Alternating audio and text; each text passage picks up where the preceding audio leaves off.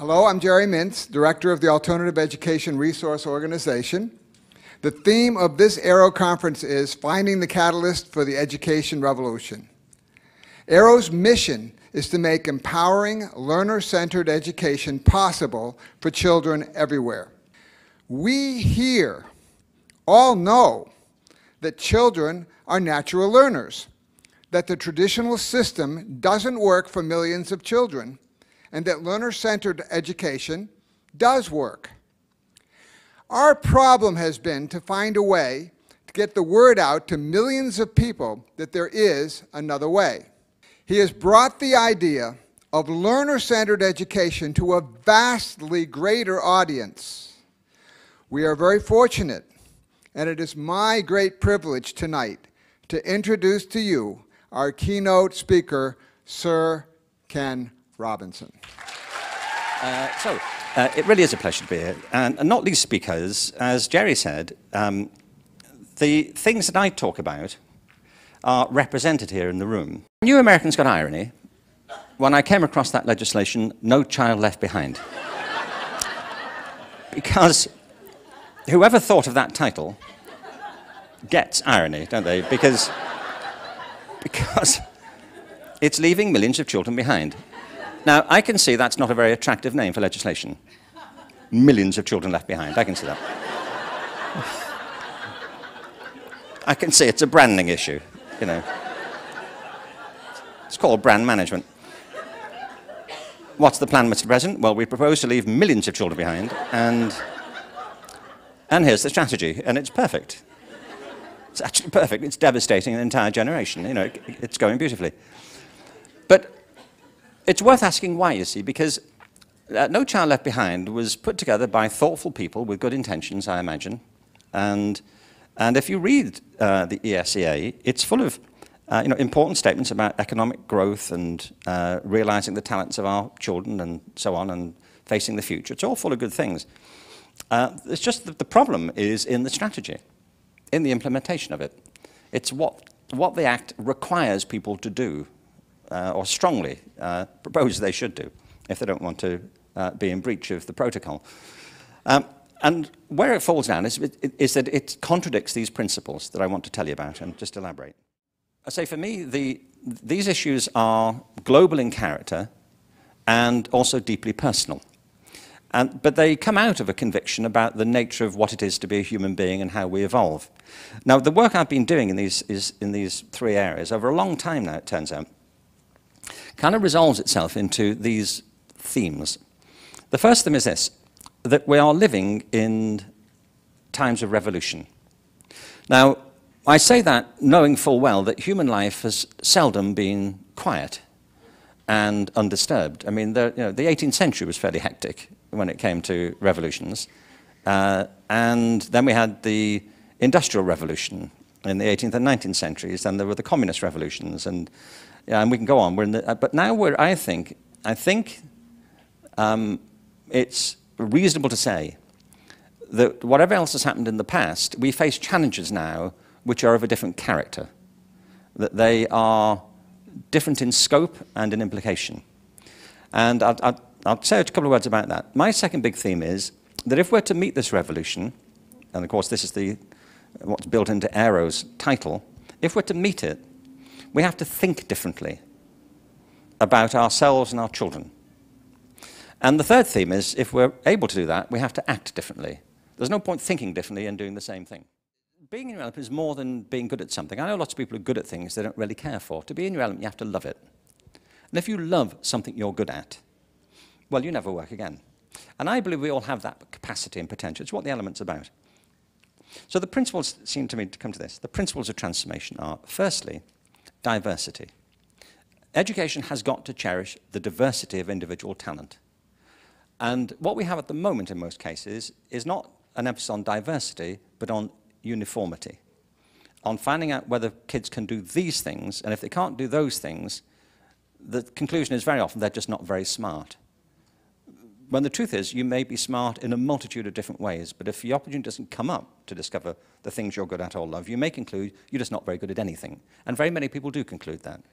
So one of the principles of education has got to be to implement a rigorous process of cherishing diversity. The second principle, though, is creativity. Creativity, to me, is the natural mode of humanity. You see, when I said that we have created these problems, we have. You see, in most respects, we're like the rest of life on Earth, aren't we? In most respects, we are natural creatures born of the planet. We are perishable, and indeed do perish. And our lives are short, and in many ways, dependent on each other, just as we're dependent on the rest of the environment. But in one respect, we're different from the rest of life on Earth.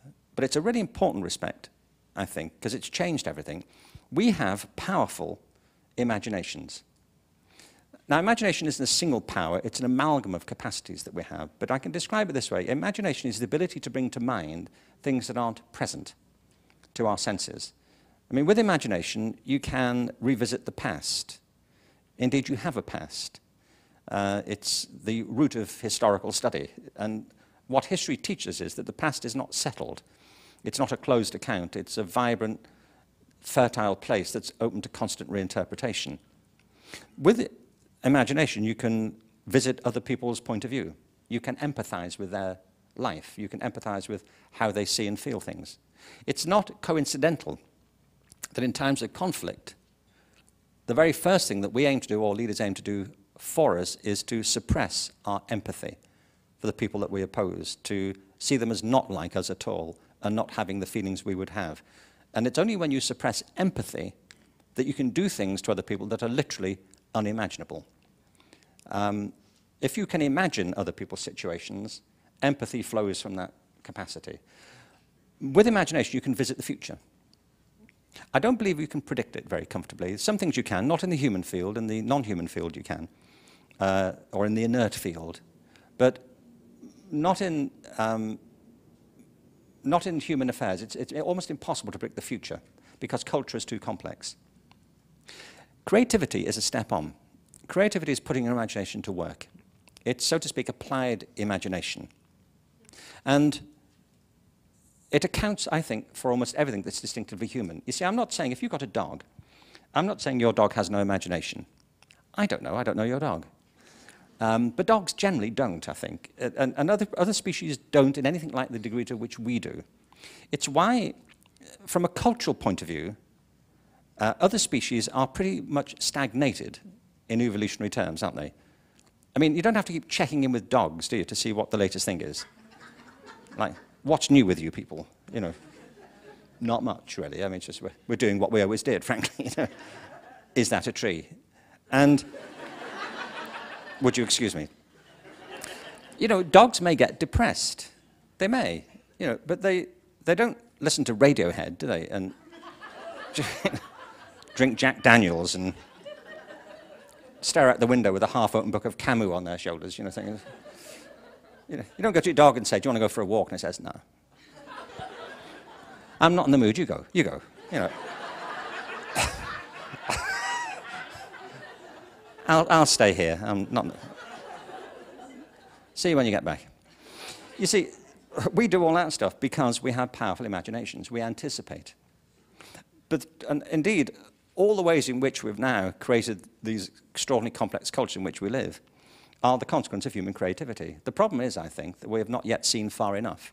And this is not the point in the evolution of our lives or of our species to give up on our creative powers. We literally cannot afford education systems that suppress the very powers we need to see us into the future. And in place of creativity, in most schools we have a culture of compliance, of the one right answer. So we have a system based on uniformity, and on compliance. But there's a third, in place of diversity and creativity, but there's a third principle, which is this. Our education systems are based on the principle of linearity, that you can predict. You can do supply and demand thinking in schools. And if we know anything about our lives, they are not linear, are they? I mean, truthfully, did you anticipate the life you're having now when you were 15? Did you? Could you have written your resume in advance, really? You see, you don't get your resume with your birth certificate, do you? You know, you're given the birth certificate, you earn your resume. And most people's resumes are a work of fiction, aren't they? A very practiced work of fiction. At the very least, they're highly selective you know, on two sides, you put down some key dates and put some words in bold and italic to represent this life you've had, to impress future employers. And the whole premise of it is that you have been following a preordained plan that you sorted out when you were young. Because what you don't want to do is to give the impression to prospective employers of the actual chaos you've been living through. You know, you write your resume retrospectively to rationalize the foolishness that has been your life so far.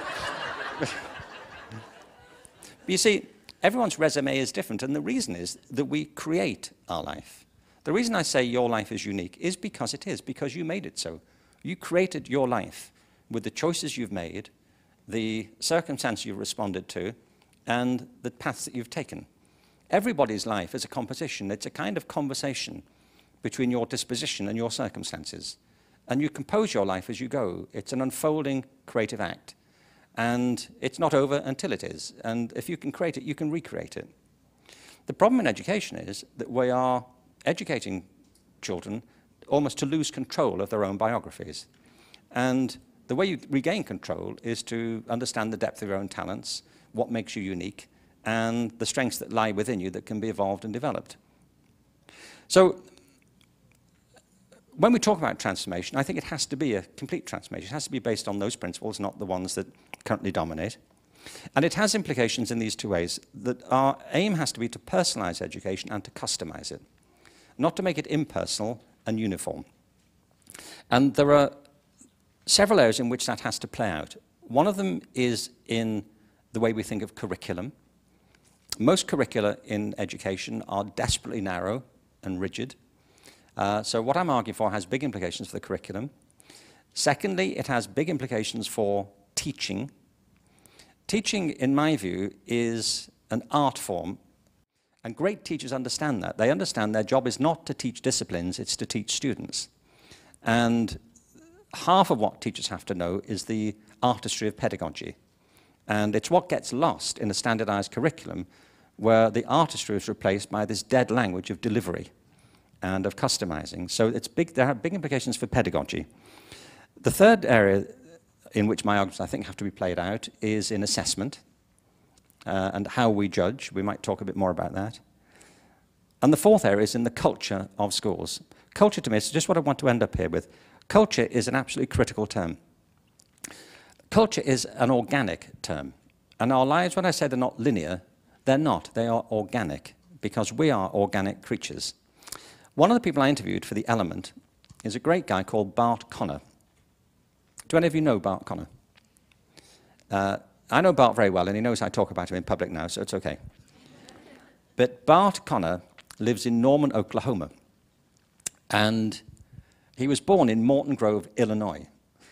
When Bart was, I think, 8, it's either 6 or 8, he discovered something really peculiar. He discovered that he could walk on his hands as easily as he could walk on his feet. Now, he can't remember how he discovered this, but he did. And he said it wasn't really much use to anybody, but he was in constant demand socially. And then he discovered he could walk up and down stairs on his hands as easily as on his feet. Well, again, it wasn't much use, but it got him out of a night. But then he said when he was 10, his mother, who'd been thinking about this, spoke to the school. And with their support, they took him to the local gymnastics center in Morton Grove, Illinois.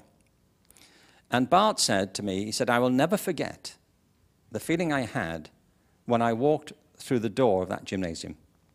I said, what was it? He said it was magical. It was like a mixture of Santa's house and Disneyland.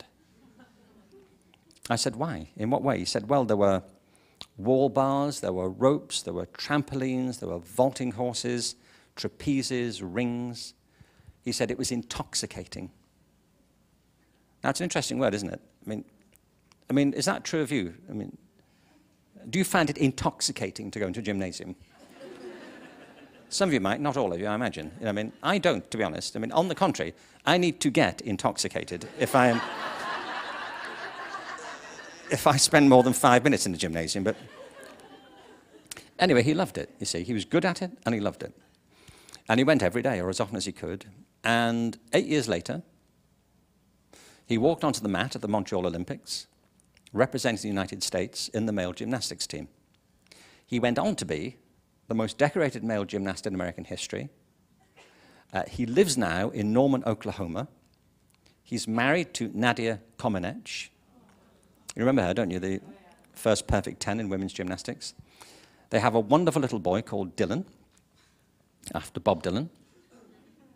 Why not Bob? The thing is, I just want to make 2 quick points and then stop.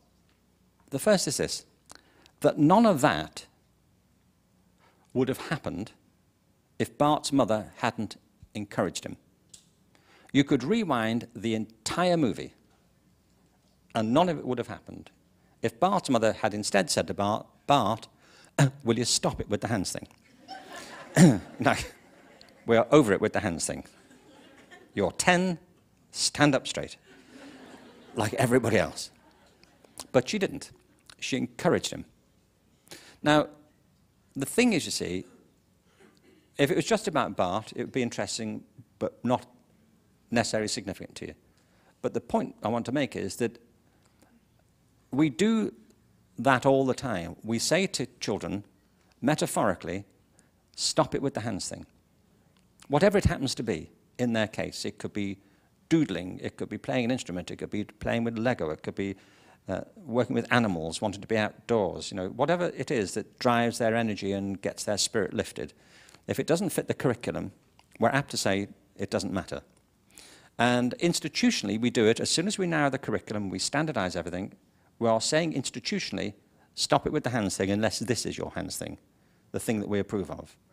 We crush diversity implicitly in the choices we make to narrow the school curriculum.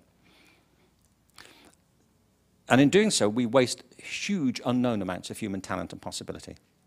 The second thing, though, is organic creatures flourish in certain conditions, and they shrivel in other conditions. I see it all the time. I went recently to a meeting of alternative education programs in LA. There are a dozen or so represented, all very different. They're all there to get kids back with the program, kids who've dropped out of school, in their case.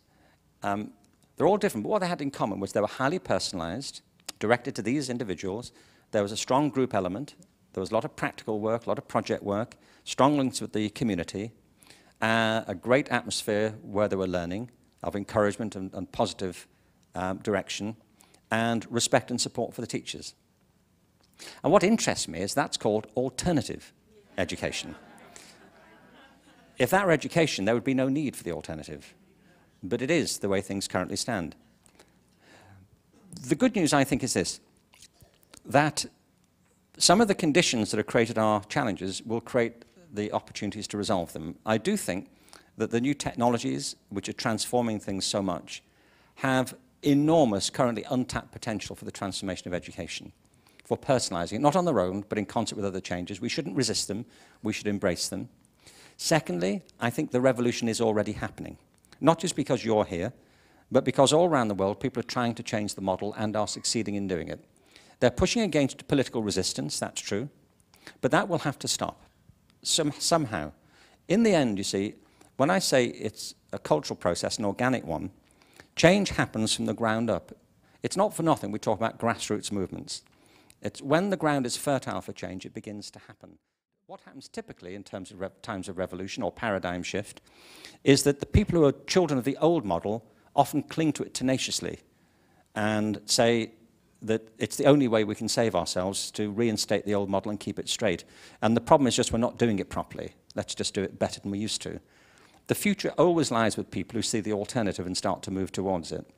And revolutions, and I think you're part of it, don't need permission. They don't come from the top. We don't need politicians to lead the way. They always come from the bottom. And eventually, politicians who've got any sense will tune into it and say it was their idea and encourage it, and that's fine.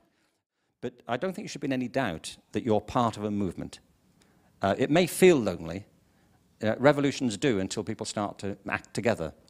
But there is a shift here, and it's global in character. And it will, in the end, have to prevail.